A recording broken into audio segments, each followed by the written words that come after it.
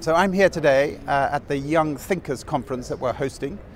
It's a really important event in our calendar. We do it around the country. It's getting those who are young thinkers together here in India to think through some of those important challenges that are facing India, whatever they may be, on the foreign policy side, on the domestic side. And I was talking to them about what a strategic partnership really could look like, what it should mean to the two partners, in this case the UK and India. And I'm really proud that today, it's a good day that it should happen, we've had reconfirmed something which we do draw attention to time and again, which is the United Kingdom is the single largest G20 investor in India. That's one of those sort of underlying qualities that you expect out of a strategic partner.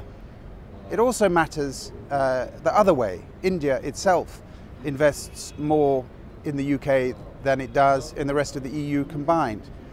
This is an example. It's not all about trade and investment, but it's an example of what is really important. And then in 4 days' time, we are launching at Buckingham Palace, or the Queen is launching with Prince Philip at Buckingham Palace, the Year of Culture 2017 between the UK and India. And honestly, I can think of no two countries that could more effectively demonstrate that partnership between them than the UK and India on culture, the sharing that we have from fashion and music and poetry and literature and theatre.